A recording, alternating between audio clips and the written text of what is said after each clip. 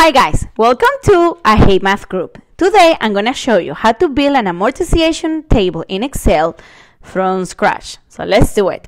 So I have the amount borrowed, which in this case is going to be $100,000. The periods are going to be the following. Well, let's say that this is 30 years, but I want to do this monthly. So I'm going to multiply this by 12 because you have 360 periods. The rate is going to be, let's say that they charge me 13%, but I'm going to put it monthly. So this is 0.13 divided by 12. And finally, I'm going to have the payment, which is going to be the following, equals PMT, parentheses.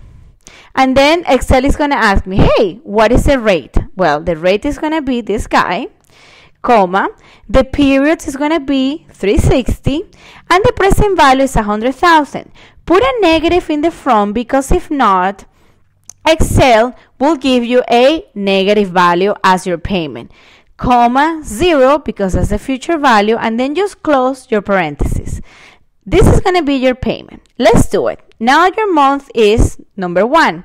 The beginning balance is actually going to be $100,000. So I can go ahead and just type it. The payment is going to be this guy right here. Now, how do I calculate the interest? The interest is calculated in the following way. You do equals the beginning balance times the rate. This is how much you're going to be paying on interest every month. But remember, this amount is going to change all the time.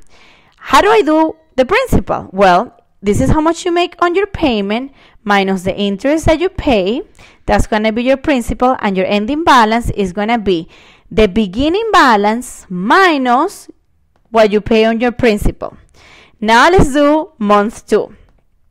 The beginning balance is actually going to be the ending balance of the first month.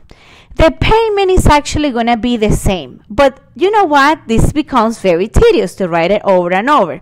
So I'm going to go ahead and do the following, equals, and then click on C4, but actually you can log this cell by doing $, letter, $. This is basically going to block the cell, and it's going to repeat it all the way to the 360 periods. Well, the interest, remember, is going to be the beginning, which is in this case this, but my rate will always be the same. Well, you know what I'm going to do? I'm going to go ahead and log the rate. Again, I do $, and then $, between the letters. Because look, in Excel, B7, B8, that's going to change, but the interest is the rate is always going to be the same. Now the principal, again, how do I calculate it? My payment minus my interest, and the ending balance is finally going to be the beginning balance minus the principal. Once you build the second row, go ahead and shade it and go all the way down to 360, and you can see on the right side I have the numbers all the way to 360. I'm almost done. I pass it. 360. Voila! I just built my amortization table. As you can see here, the principal, look what's happening. It's actually going up, and the interest is actually going down. Little by little, I can see that my ending balance is going all the way, oops, I passed it, to 0. Now, how do I know this table is correct? Well, look what I'm going to do. Here, this is how much you pay for your principal. If you do the sum of all the payments that you made, all the way to 1, you should get the $100,000, which I did.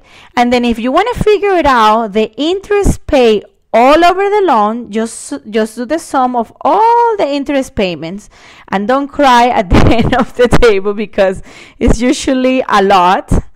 But you know, that's how time value works. So this is basically how much money you pay during the loan, and this is how much you repay back, and that's it. How easy was that? Please don't forget to watch our other videos. Also remember, you can Skype with us, and also thanks so much for learning.